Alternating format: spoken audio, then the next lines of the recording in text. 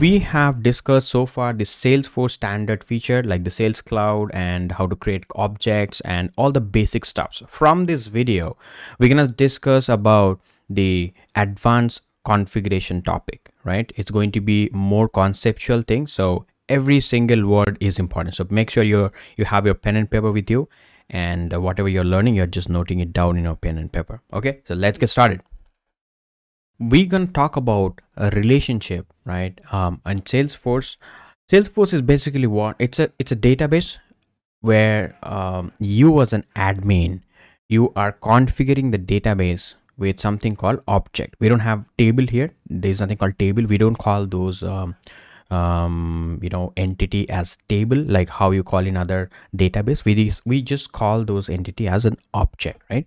So you as an admin have configured pretty much all the objects. Right now we need to know what are these relationship, right? What kind of relationship that Salesforce has and which relationship is helpful for what kind of scenarios.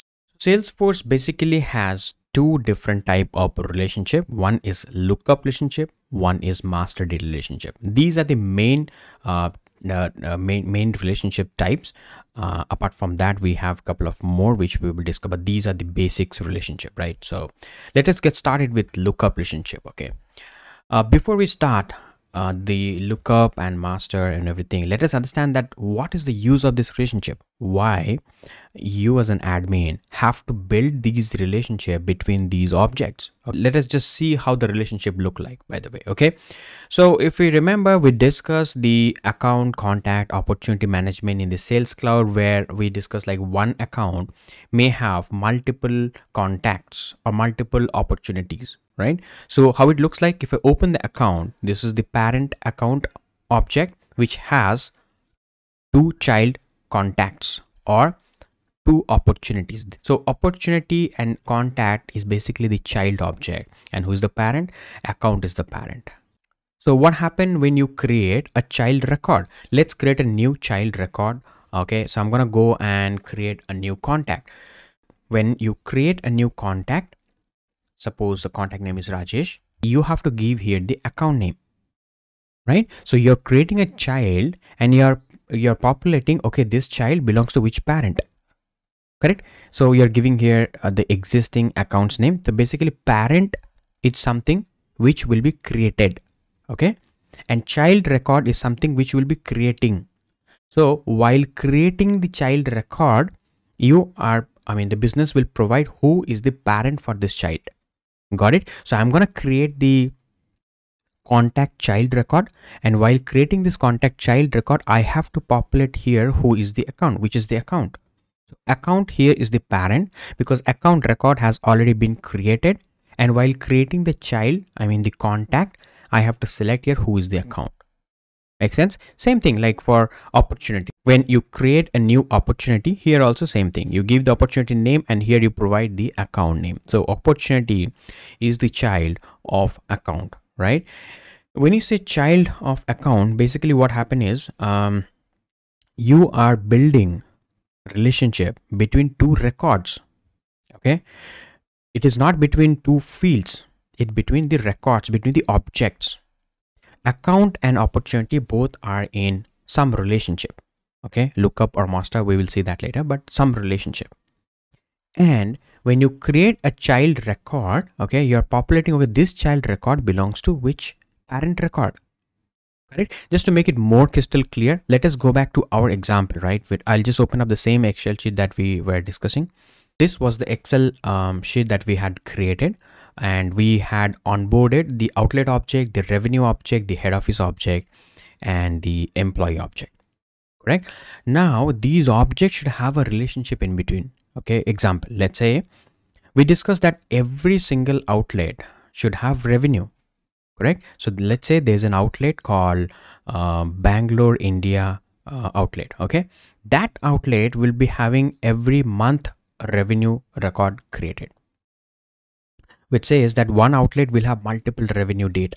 So outlet is going to be the parent here and revenue is going to be the child object here. Okay, same way, suppose one head office, India head office, will have many outlets.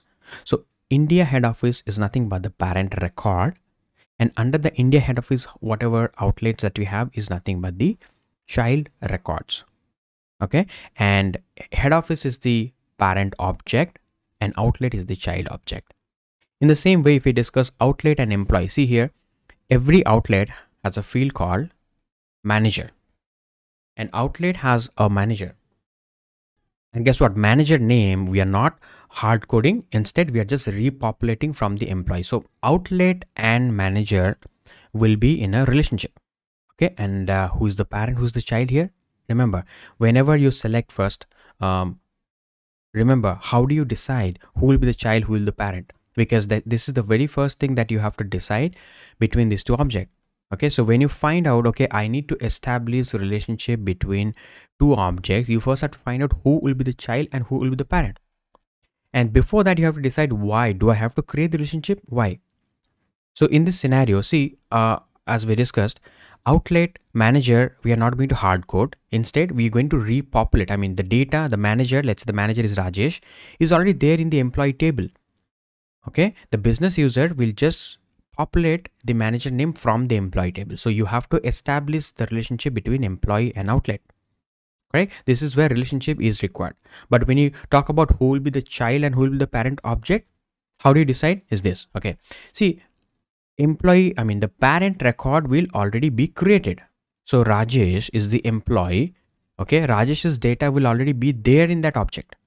While creating an outlet, while creating the child record, you have to select who is the parent, who is the manager. So employee in this situation, right?